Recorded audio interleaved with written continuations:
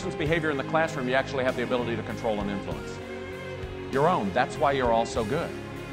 The worst teachers, when they give a quiz or a test or a homework assignment and the students do poorly on it, the students doing poorly is not the variable. It happens to every one of us, doesn't it?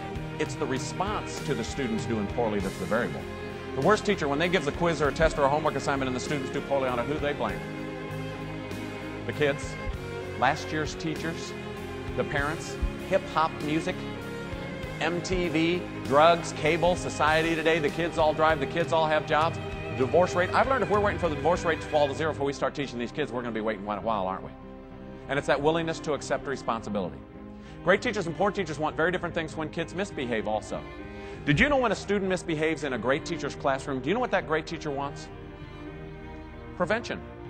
They want it not to happen again. And when a student misbehaves in a poor teacher's classroom, you know what that poor teacher wants? Revenge. They want a public bloodletting. Did you know great teachers and poor teachers want very different things when students are sent to the office? Did you know, I know you won't believe this, but I promise it's true in some of the surrounding school districts. Did you know that poor teachers want students leaving the office mad? I had to teach my teachers, hey folks, we don't want kids leaving the office mad. Can I let you in on a secret? They came to the office mad. Some of those kids came to school mad. They walked into your class mad. If you want a whole bunch of kids coming in your class mad, please let me know because I'll tick them off and I'll send them in there. And you know why we never want students leaving the office mad and we never want students leaving the office embarrassed? Because they'll get revenge.